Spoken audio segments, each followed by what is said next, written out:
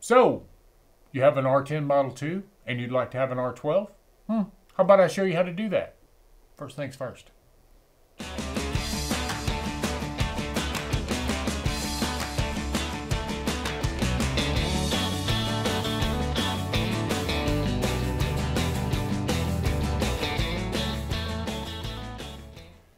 Okay, so two things you're going to need in order to upgrade to an R12. One of them is going to be an R10 Model 2. The other one is going to be the cable it came with. Okay, so I'm going to show you guys how to make this work. Now, some people have been having some issues with this, and I think I figured out what they've got going wrong. So,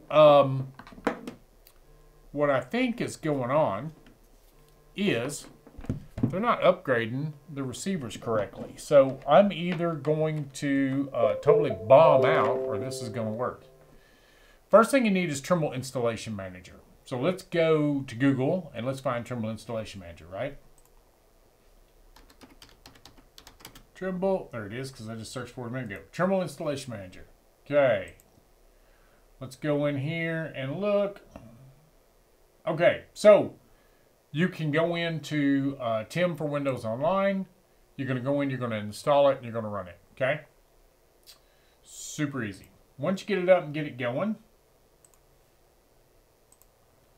it will load here on your computer, and it will be Trimble Installation Manager. There it is. Okay. So you're going to plug that cable into your receiver. It goes into the USB port side on the R10 Model 2. So once you have it plugged in and you open up Trimble Installation Manager, you're going to hit connect. Well, let me back up. First of all, here on the left-hand side, you've got different options. One of them is receiver. So if you're going to update your controller, your TSC7, TSC3, whatever, you would hit controller. But we're looking at receiver. Okay, so we're going to go to receiver and we're going to hit connect. Now what's going to happen is it's going to ask you for a port. So it's going to go out, read the serial number, and try to get you a, check, make sure your receiver's under warranty, blah, blah, blah, blah, blah. So,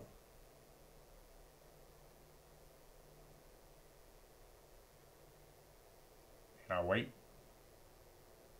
And I wait. And it helps if you have faster internet.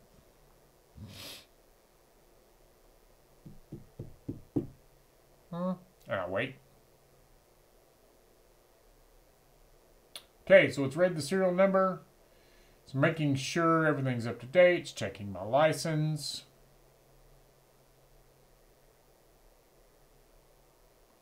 Okay, this is where I think everybody's screwing up at, okay? When this thing pops up, it's looking for the latest release, 6.04. And in my case, I just put 5.44 on here. And I'm going to show you. Make sure before you update to the R12 firmware, make sure you put 5.44 on your receiver first, not 5.43. Don't just hit the button and go, okay?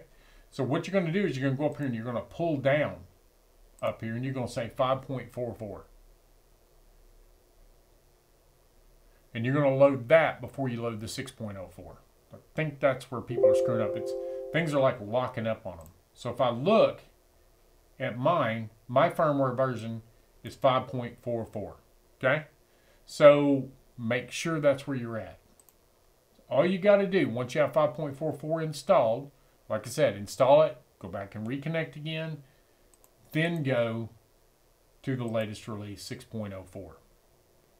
I'm hearing that people are basically, their receivers are locking up on them, and I think that's what's going on. I hit up Trimble, and I said, one of the guys at Trimble, and I said, hey, look, people are having issues. He said, make sure they upgrade to 5.44 first. And I think that's what he was telling me. So we're going to hit install. Okay. And you have to go this way, because what I did a while ago, I was checking to see, I downloaded offline, basically, both versions, 5.44 and 6.04, and I upgraded my receiver through the Wi-Fi to 5.44. It was at 5.43. So I did it, and then I said, well, I'm just going to go ahead and try to get the 6.04 the same way. Wouldn't do it. You got to go through Tim to get the 6.04 apparently. So let's see what happens.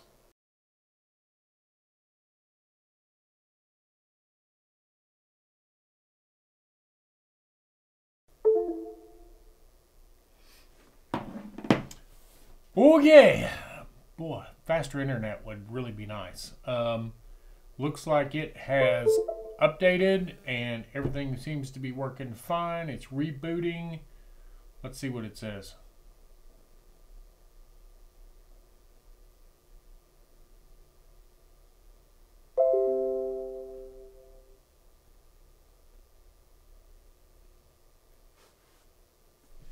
So as it's rebooting, if we look at what it did, it added some features in here. So base 20 hertz ProPoint, which is the new engine, QZSS, and receiver firmware. So as soon as it reboots and does its thing,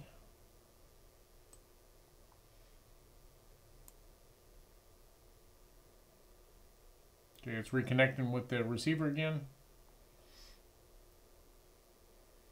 Okay, so if we go to device information, what we got here? Firmware version 5.44 to 6.4. So, looks like we successfully installed 6.04. So that's a trick.